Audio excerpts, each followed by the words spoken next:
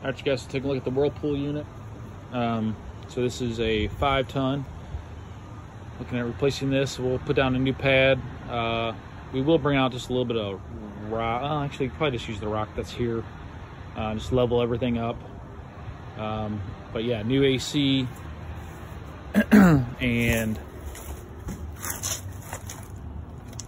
the line set. You can do a cut and flush on this. We are 1.1/8 by 1/2 inch.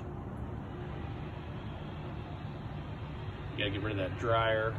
So cut out right about there and run new into the unit. So need about 10 feet of line set. And then there's our junction box, or disconnect box. Run over, and just probably need to run a new whip as well, just because that's going to be undersized wire coming into this. And then I'll take a look at breaker panel inside.